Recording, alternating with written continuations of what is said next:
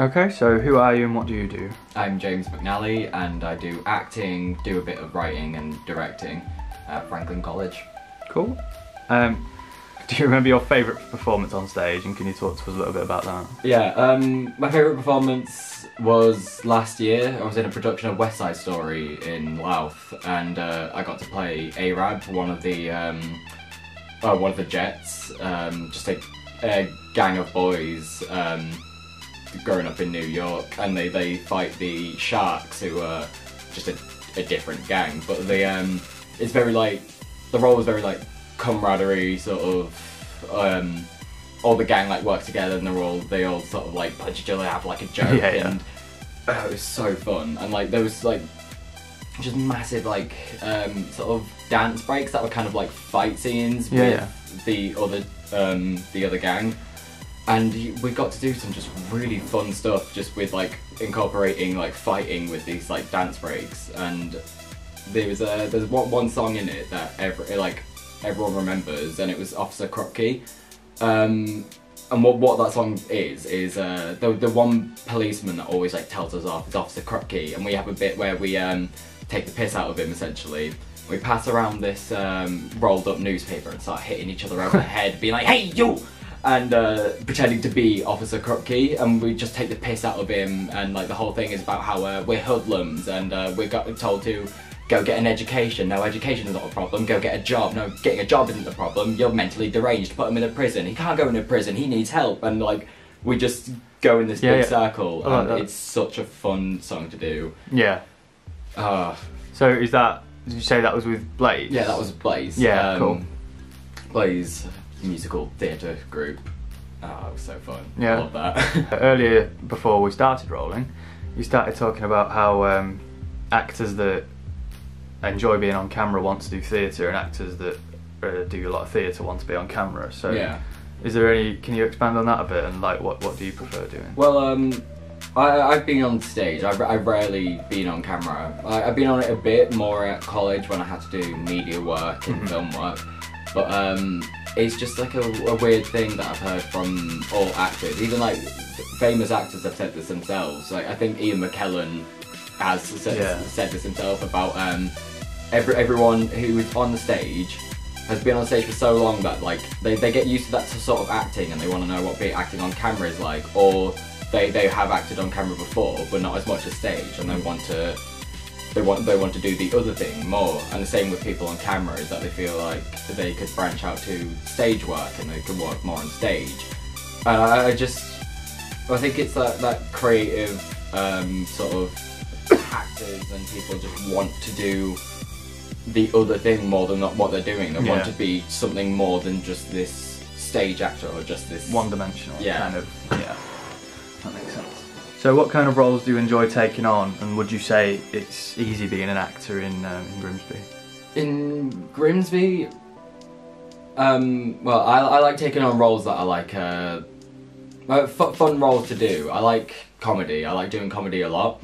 So like recently for one of my A-level roles, I did a character called Charles from a play called Blythe Spirits, and it's very posh aristocrat. It speaks in a happy accent, and cool. He's it's all like a farcical comedy, so it's very fun. You get to do it like big, over the top, and I like making an audience laugh. Yeah. Because you know I'm an actor. I'm very it's me. It's all about me. So at least you're honest. Yeah, that's why people go into acting, because like they're a bit like, watch me, talk about me. Yeah, no, I enjoy those roles the most just because I just love making an audience laugh. Yeah. And I love, there's just so much more fun. It's so much more fun than drama, like being like rehearsal process, just having that like fun experience with the other actors and everything. Yeah. But being in Grimsby, I've only really experienced like two sorts of acting. It's either musical theatre or like the heavy drama. That was at the drama was at Class Act and musical theatre at Blaze. Yeah. And they're very like they try to act like they're professional, but they're youth groups. They're not very like, you don't really get a sense of how an actor should be, or what you should be doing as an actor. And I've everyone that I know who is an actor in Grimsby, I've got into drama schools. Yeah. There's a weirdly high success rate for actors in Grimsby getting into drama schools and getting out of Grimsby. Because like in smaller areas like Grimsby and other places, there's a weird amount of like creatives who just want to go and make something and be something, because we're kind of stuck in this small town with like no like real like culture for something like theatre or anything. Yeah. Like with Blaze, Blaze doesn't do any shows in Grimsby. We go to Louth to do it because there's a bigger population in Louth who want to go see the plays. Whereas if we do them in Grimsby, we're earning nothing because no one wants to go see a play in Grimsby. And so yeah, it's kind of like hard to get a sense of like what an actor should be, or is this like what acting is. But yeah, you just everyone that is an actor in Grimsby and wants to be an actor have gotten out and they can do it. It's possible, it's very possible. Like lots of people in my year have managed to get into drama schools this year, so yeah, it's just nice to see that happening. But yeah, it's possible. It's not like completely out of the question to be an actor in Grimsby. Yeah. Lucas kind of touched on a similar thing when we spoke, and he said how he kind of said with what you said, how there isn't much of a culture for it here, but it's, I don't know, like a lot of people who want to become actors, a lot of aspiring actors do kind of live here and come from here, and it's quite strange. Have you kind of found that?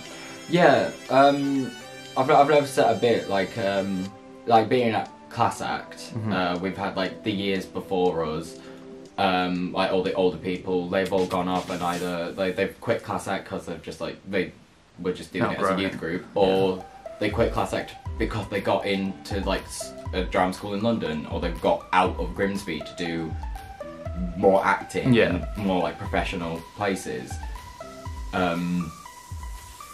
What was the question? So I mentioned how, despite the fact that there's not much of a culture for it here, we're still we have quite a lot of aspiring actors living in the town. I think that's because of like we're deprived of it, you know. Yeah. We're deprived of that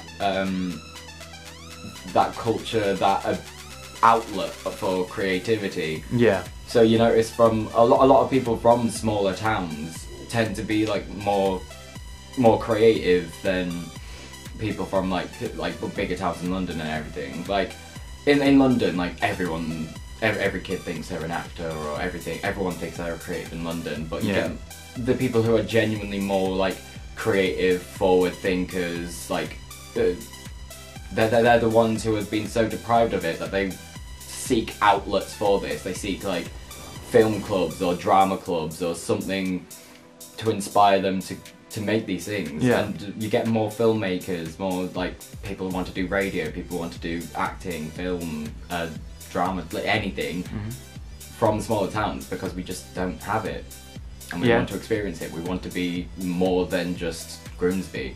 That's pretty nailed on, because that was nearly the name of the channel. What did you want to do as a child, and what do you want to do now? As a kid, like when I was like really young, every time someone goes, "Oh, what do you want to do when you're older?" It was about like when I was like 4 to 6. I would scream "Action Man," and I would run around the house just like kicking shit over. Brilliant. And like jumping on the sofas and everything. Because as a kid, I was just like off the fucking walls, just everywhere. And now I want to go and do stunt doubling and do. I'm doing stage combat in uni. I got into East 15, and I'm gonna go and do. I'm gonna do a foundation course there, and then I'm going to hopefully get onto the stage combat course to do combat in stage and in film and TV. And they also do a bit of mocap, which is fun. But yeah, so as a kid, I would run around being like, "I want to be Action Man."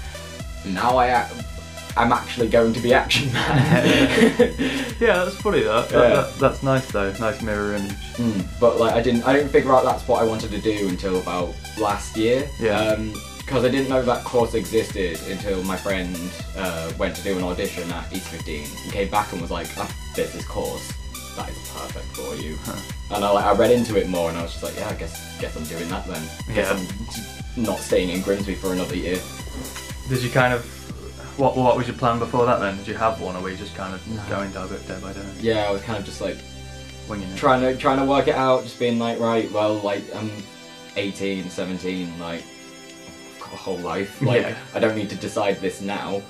But yeah, when I found that out, I was kind of just like, right, well, yeah, I want to do that. That's what I'm going to do. And I did a really stupid thing by only applying to that one drama school because drama school is notoriously hard to get into.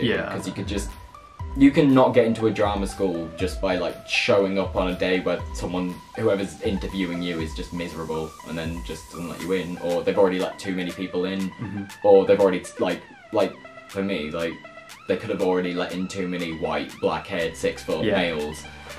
Because like obviously they still need to cast their plays. So variety. They can't let in everyone who looks the same. Otherwise, they're kind of stuck when it comes to casting their own plays. But yeah, I did a really dumb thing by saying I want to do this one course at this one school, and only auditioning for that one course in that one school. And thank God I got in.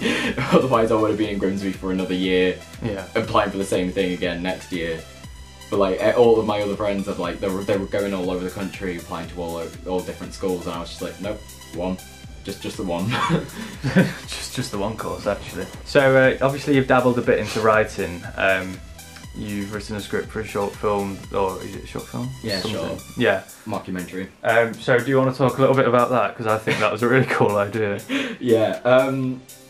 This has been like the one thing that I've always struggled to kind of explain to people, because it's sort of like, it's a niche joke. Yeah. But it's a mockumentary that I started writing because I don't drink tea, and I get a lot of flack for not drinking tea from British people who are just like, inherently it's a British thing to drink tea, and if you don't drink tea, you're not British.